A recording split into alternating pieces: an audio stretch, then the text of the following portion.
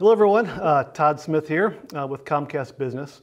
And today what I want to talk about is something that I deal with a lot. It's Wi-Fi survey reports and tailoring them so that you're really getting to the meat of what you want to show the customer, what's going to be interesting to them, you know, the reason why they hired you to come out and do the survey and get the data. So tailored Wi-Fi survey reports, sometimes less is more. So before I dive in though to the slide and the details, I want to talk about a survey that I did a few months ago where I go on site. They didn't give us a ton of information as to what kind of problems that they were having there. It was a large warehouse. But what I asked them, well, have you had a survey here before? I had heard previously that they had someone out at some point before we came out to do a survey. And I wanted to learn a bit more about that. So I asked them, and they said, well, we've got a report. We've got this PDF that they sent us. I'm like, well, that's great. Well, send it on over. Let me take a look at it. And so let me pull that up and share it. All right. This is what the PDF report was. Probably looks familiar to a lot of us who use a.k.a. I saw this, I'm like, oh, all right, so yeah, they use a.k.a. That's good. They've got good tools. And, you know, I started scrolling through it, and there's this, like, right off the bat, I'm seeing, like, their walking path and some information about, you know, what they're looking for, the requirements are. Scrolling, I'm seeing some heat map now. Scroll, scroll, scroll, scroll. So just tons and tons of information, not that effectively organized, in my opinion. And, you know, what do you take from this? And so I asked the guy, like, well, when they gave this to you, what'd they say? And they said, well, they said everything, the coverage overall is green. Let me see if I can find that heat map. Oh, here we go. So coverage is pretty good. Here we go, look at this one on 2.4. So you don't really have any issues. Coverage is good. And this is a report that they left with the customer. And so I'm like, wow, that's pretty amazing. Not only did they not go into a lot of details about, you know, what their findings were, the report that they left them was just this, it's the one-click report, right? It's the one that a.k.a. has that, you know, throws, I call like it's the kitchen sink report. Everything goes into this report.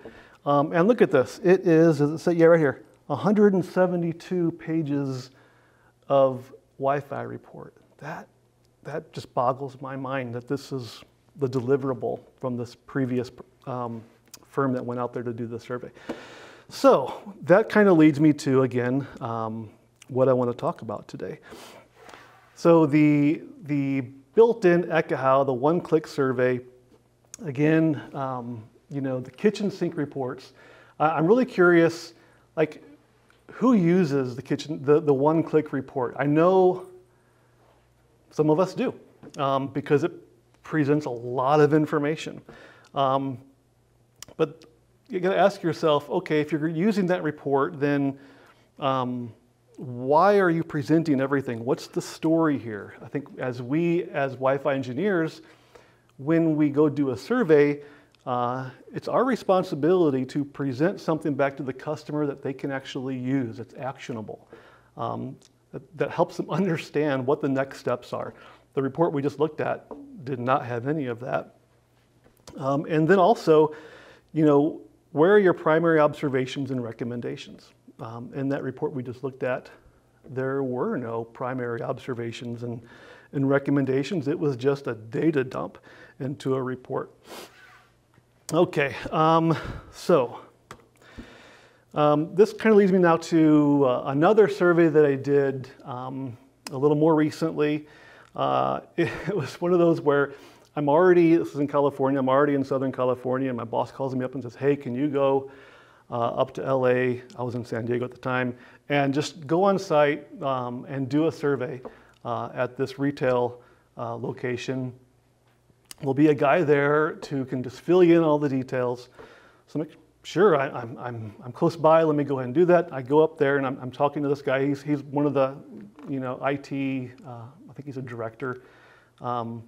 And so I didn't have those calls, right, where you get the information ahead of time before you go on site. So I was asking him all the questions, right? Well, why do you want to do a survey? What's going on here? What are you experiencing here? And he said, well, we know that there's coverage issues. The network is old. It's due time for a refresh. And when we refresh, we want to make sure that we have coverage because our associates are just telling us that the Wi-Fi sucks, which we hear a lot, right? And it's like, okay, that's great. And well, tell me about the devices that your associates are using. And it's like, well, we have these old these scanners that, for one reason or another, before my time, this is him talking again, someone made the decision that these devices all have to be connecting on 2.4 gigahertz. And so that's what they're using. They're using 2.4 gigahertz at this retail facility. And as we all know, retail is usually in a location where there's a lot of other retail. So there's a lot of neighboring Wi-Fi around, which, as we all know, uses 2.4 gigahertz. And we also know that with 2.4, there's only a few channels to work with. And so there's interference all over the place. So this IT director said we want to, part of why we want to do the survey is to show those who made this decision, who we're not sure who made this decision years ago because it was before my time, but we want to show leadership that we better get off 2.4. It's not a good idea. That's, a lot of people, at least in IT and networking, at least understand that about Wi-Fi. Like, okay, so you want to understand what the existing 2.4 environment is so that you can bring this back to leadership and get them to make the decision to get new devices, replace these 2.4 only devices so that the associates in the store who, are the ones making sales can have tools that actually work for them. And like, all right, great. And so now I kind of know what I'm there for as I do my survey. And so in my mind, I'm kind of going through these questions that we have up here on the slide. Who's asking for the survey? One thing that I like to understand is like, is it operations who probably doesn't know a lot about Wi-Fi, or is it IT driven?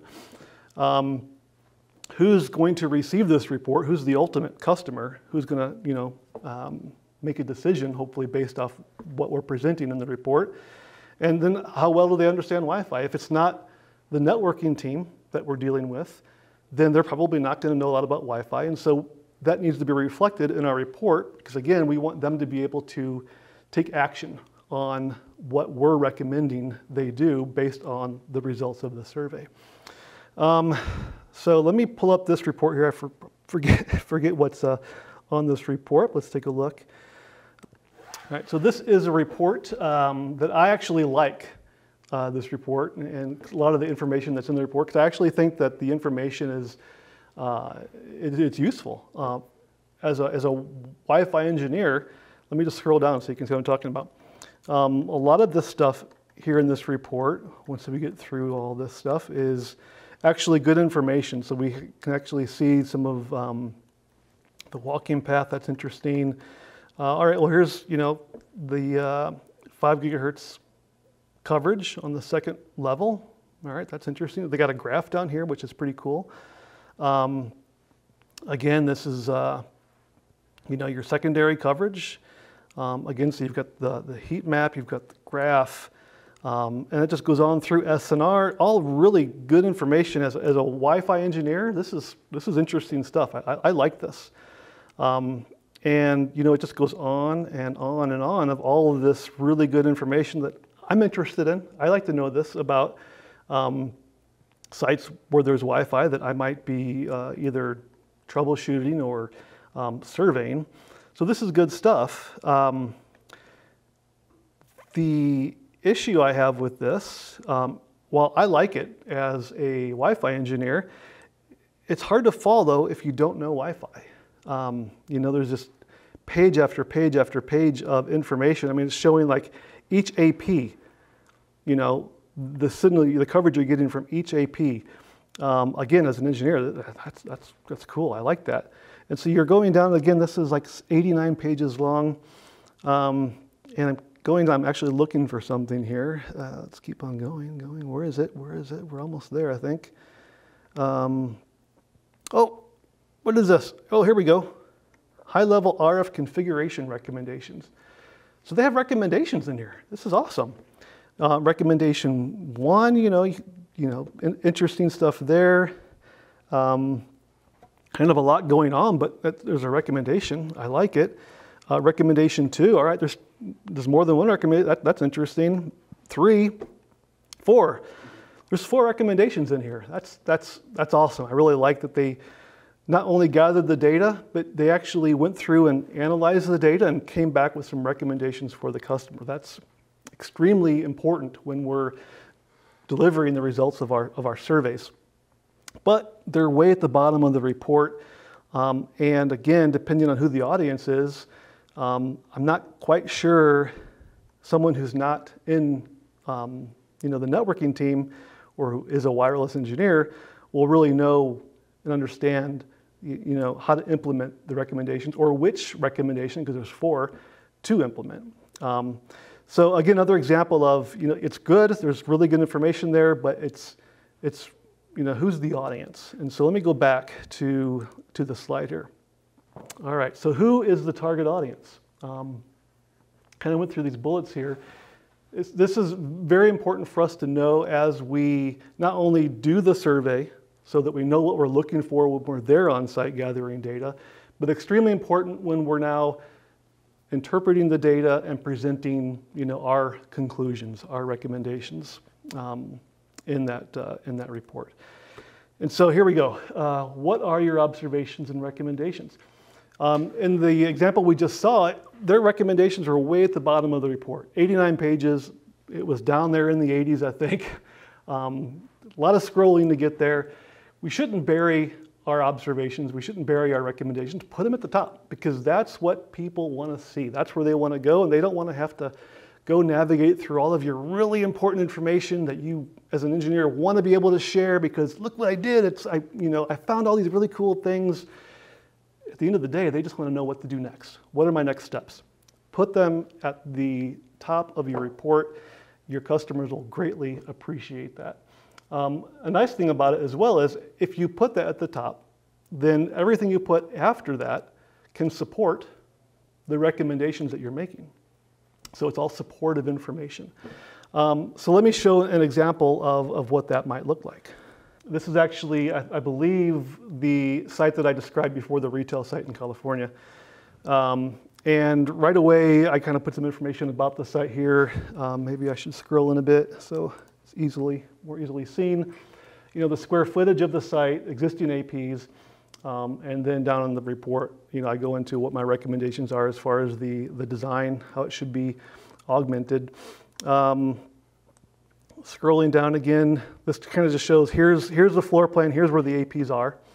Just some quick bites of information. Here's the existing AP configuration.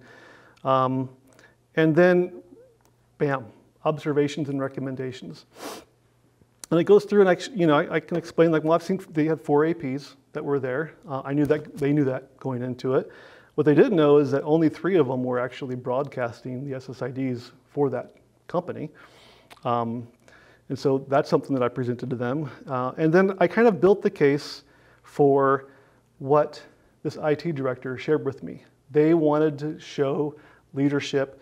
They need to get off 2.4. They need to update their devices that can connect on 5 gigahertz. And so I went in and just, my recommendations, like short-term and long-term, move your devices to 5 gigahertz. I went in actually and verified some of the ones that they're using at the store, they actually do support 5 gigahertz. So it wouldn't be hard to actually move them over to 5 gigahertz. And then some other recommendations. And then I just kind of go right into information that's going to support what my recommendations are. And so I show coverage. Everyone wants to see the heat maps, the coverage, the graphs here that also kind of represent that data. And then I'm going right into 2.4, right, which is what they want. to know about. Interference, lots of it. You know, we all know that. It's retail, lots of neighboring Wi-Fi, so tons of interference. You know, it's reflective there as well. Channel utilization, it wasn't the worst I've ever seen, but it wasn't great on the utilization side on 2.4. It is great on 5 gigahertz, lots of airtime available on 5 gigahertz. And so I'm building the case again for the customer who's going to present this back to their leadership. Here we go. This is interesting, I thought. On channel 1, there's 101 APs that were seen by the a.k.a. Sidekick on channel 1. That includes, you know, neighboring Wi-Fi. That includes people who might have hotspots turned on their phones. Anything that the Sidekick can see, it's going to show here. So it's very, you know, you can see here, channel 1, there's 101, 6, 145, 11, a little better, 61 APs on that channel, using that channel.